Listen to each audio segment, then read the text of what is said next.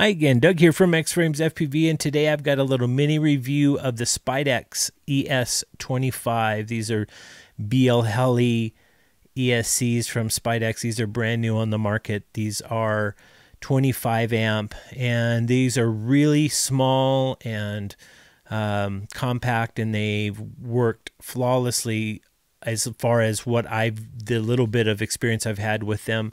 And I know that Serge over at Pyro Drone kind of gave them out to quite a few flyers and said, hey, put them through their paces, and they did that for an extended period of time and not have one issue, and the guys really liked them. So I feel confident in doing this review without having a ton of time on the sticks with these, but I know that Serge's guys, his racers, or the guys that at least he gave these to, have had a really good experience, as well as so has Serge over there.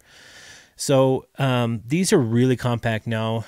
These are, like I said, the 25 amp. They also have a 20 amp, and I wish I had one. They are so small. I chose to do the 25 amp because this is for a customer's build, and I just like to kind of take it up to the next step.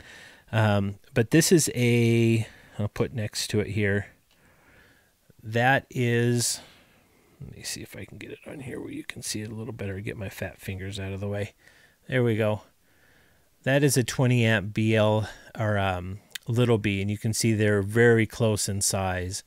So the 25 amp is about the same as a little B, and then the 20 amp is literally probably, I want to say it's almost half as big. It's just so small. And so for some of these builds that, like for instance, I have a Nito 180, and that would be a perfect one for that you can tuck in underneath that skirt without having to stack it. There'd be plenty of room with them, and there's been no problems with changing some of the settings in BLHeli. Now, if these are out of alignment, they're not glued down or not taped down yet, so because I want to do the review on them.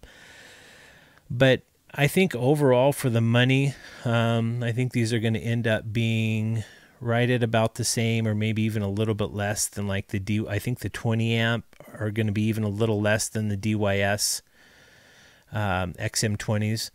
And so this is another option for you, and especially if you're looking for something super small and super light. I will do a review on the 20 amp when I have them in stock. Right now I've just got the 25s, but want to do a mini review on there, so that if you've heard a little bit of stuff kicking around about the new Spidex, it's like, you know, there's not a lot of information out there yet for them. They are BLHeli, and they are working really well so far. So we'll keep updated on this, and if there's any issues that kind of come up, even though we've had a little, especially Serge over there has had some extensive testing on these, and they've been great, we'll update that as well. So hope you guys are getting something out of these videos.